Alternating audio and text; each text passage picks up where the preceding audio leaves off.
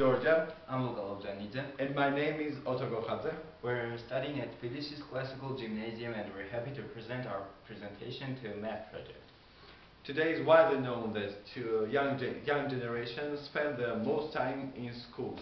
In cafeterias they eat, and in cafeterias they are selling some products that include bad food supplements.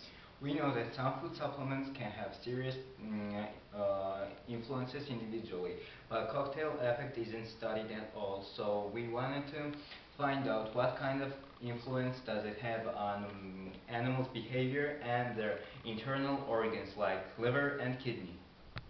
We made several experiments, but firstly we divided rats into two groups, testing group and control group. In testing group, we fed rats with food which consisted food supplements. In the control groups, they were fed with normal food. To research the emotional states of animals and investigative activity and adaptation to environment, we used open field method. The experiment showed that testing group had high levels of investigating activity and they couldn't adapt to new environments. And now you can see open field method tests. And there is cage, and here our mouse. Hello, rats. So, on the second stage of our experiment, we wanted to study spatial memory. So we used T-maze labyrinth method. In T-maze labyrinth, testing group could not guess where to go to find food. If they had right choices, these reactions were only in one side. So it means that they could not deal with genetically determined leftness or rightness.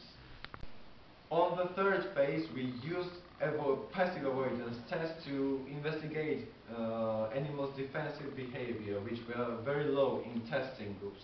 They could not memorize places which were painful for them and where they received electric shocks. And now you can see passive avoidance test cage. The study of liver and kidney slices show us that the tissue structures were severely damaged. And on table you can see tools which we used to make slices of kidney and liver. And now we want to special thank to Tbilisi State University Exact and Natural Science Faculty, the Department of Biology, and professors Ekaterina Mitayishvili and Igna Modebadze, who helped us in experiments.